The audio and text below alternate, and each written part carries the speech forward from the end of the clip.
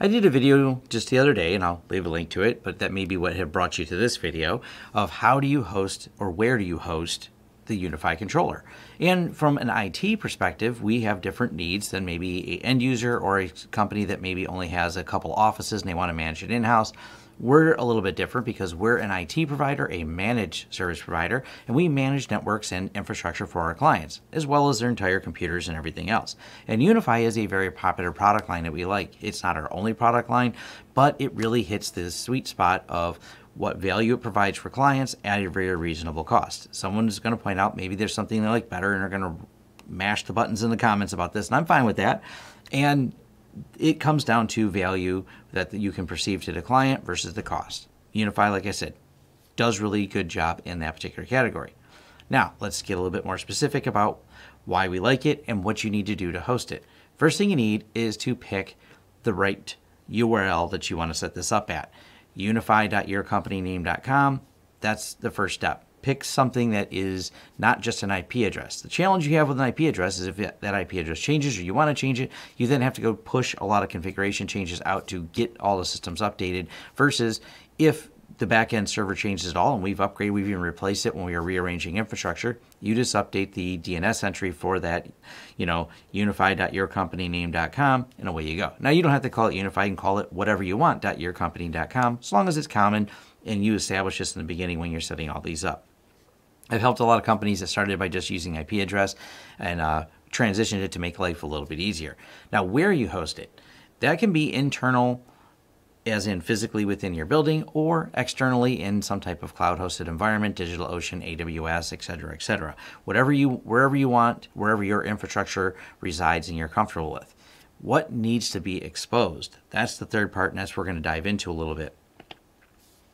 So when you're setting this up, you want to have, and especially because we have so many MSP clients and so many people's, everything tied into this, we don't want much exposed. We keep the exposure to the absolute minimum. That means only opening on ports that are necessary and no more. What is necessary though?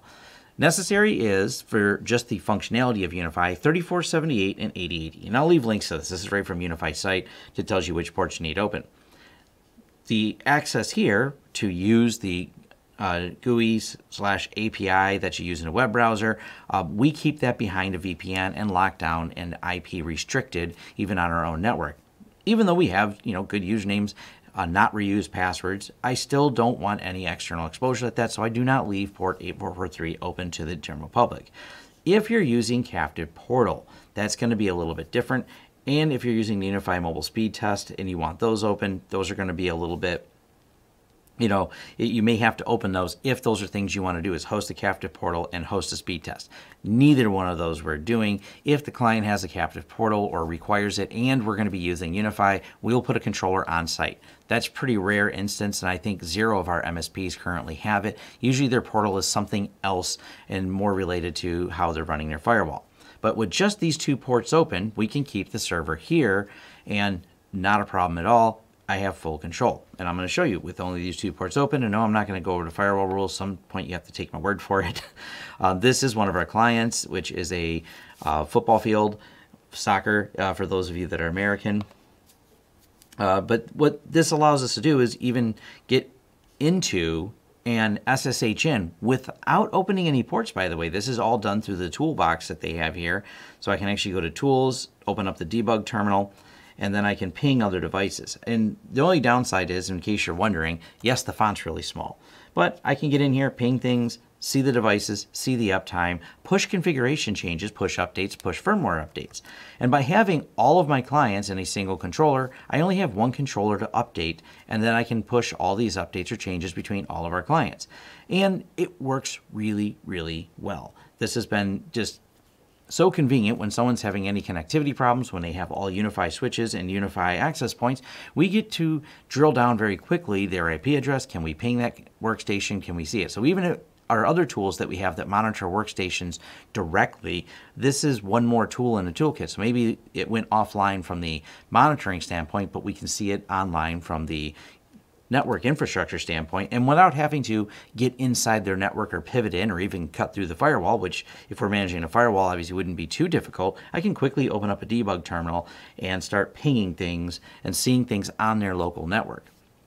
So there's a real advantage, and like I said, this is all done with just those 2 ports open. Just using port 3478 for UDP. This is the stun protocol that's used to basically the keep alive information, that so we can understand some stats, and we're gathering all the stats on all of their devices so we can see things like neighboring access points. We can get all the diagnostic data from UniFi right through that, and combined with port 8080, port used for device and controller communication. So it's a combination of those 2 ports is all you need to have all that data fed back coming in here. Now, a couple things about this configuration that I highly recommend. 1, we have our backups set up hourly on UniFi. We just have so many clients in there, there's always a change coming in. So whether my staff is doing it at any different interval, if a client needs a change made, we need to do something or push an update or anything, we really need to have that data backed up. And this is done pretty simply through the auto backup methodology that you can use right inside the UniFi controller. So here's our UniFi backup. And you can see that we have it set to be every hour and 30 minutes past the hour. This allows us to keep plenty of revisions in case we ever needed to restore a different revision, and I only care about the settings. I'm not backing up all the other data we collect because that makes the file very big, and it's just not necessary because it's mostly configurations that we're worried about. Also, the controller itself is part of our VM stack, and we have continuous replication, so we're replicating the controller itself in case our VM stack were to die. And then to go further, we take these files with a really simple cron job that looks for changes in new files to show up inside the directory that these are in, and copies them over to another backup server, which then replicates them again offsite. And all this is done with really simple tools. It's just all Linux cron jobs that take it from the back end off, because UniFi is just simply creating a file here. So all of these different backup methodologies, and of course immutable snapshots that we take when we do our weekly backups and keep them offline, is all part of the strategy. So if anything happens to our infrastructure or physically happens to the building where it's in or anything else, we keep a series of revisions of these. And hourly backups to me make the most sense when it comes to the data, because that is huge. Like we could always reverse engineer and go through our logs and say, all right, these are the changes the client requests. But obviously, if you loaded an old controller, it would unravel all the changes and break things at your client. So you go, oh, I'm 2 hours behind in a backup.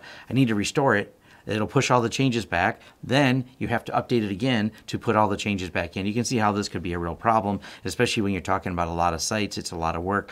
Hourly backups are easy. You can see the files are really, really small, because you're not retaining the data. Other than that, there's a couple more things that you want to look into and do some reading on UniFi. Here is their whole sites discussion. I'll leave a link to this one. People talking about large-scale sites and some of the challenges with it. And the more specific thing that you should be reading is this: how to tune a UniFi controller for a high number of devices. And this is one of the things that is really important, is device tuning. When you start using this at a larger scale, you're going to be doing it like we are as a managed service provider, and we're going to manage a whole lot of sites in one single controller. You want to increase the amount of memory and increase a lot of other little tuning details, which are all broke down in here: database connection timing, number of hosts. And it's basically that the UniFi controller out of the box runs perfectly fine on like one of their small boxes that's somewhat limited in memory and things like that, because they're only expecting you to run a handful of sites. Once you start scaling it up and you have 50, 100, 200 sites, and it's not actually the sites that take as much memory, it's the devices. Because we have a client that has a single site with over 350 devices altogether on their network that are all UniFi devices. That volume of data coming back at that particular box, plus the number of clients they have and the logging they have turned on, we just had to up the memory quite a bit. But even with that scale of a single site, I believe the machine is a slightly older i5 with 8 gigs of RAM, and it's not completely full on memory to do this. So it's not like it takes an incredible amount of power to do this, but it does take a little bit of horsepower to run it once you get to that level of scale. So think accordingly. And for us, we're running it in a virtual machine, and we can, pretty elastically just add more memory as needed and add more processors as needed. So it's not that big of a deal. But this is kind of a real basic overview. I have other videos where I deep dive on how to load the controller, how to set up a controller and things like that. But this is just the basics of how we manage it, how we host it, and having that visibility into the client's networks all in one dashboard versus installing a cloud key at every single client or a controller just in general at every single client, which would be more difficult for us to manage because, well, then I'd have to make sure I update all the different controllers. Now, we do have clients who we manage their external controllers for them, and of course that comes at a higher cost than when we have them in our dashboard and part of our MSP plan. That's going to be a lower cost, and what you're billing for is the time.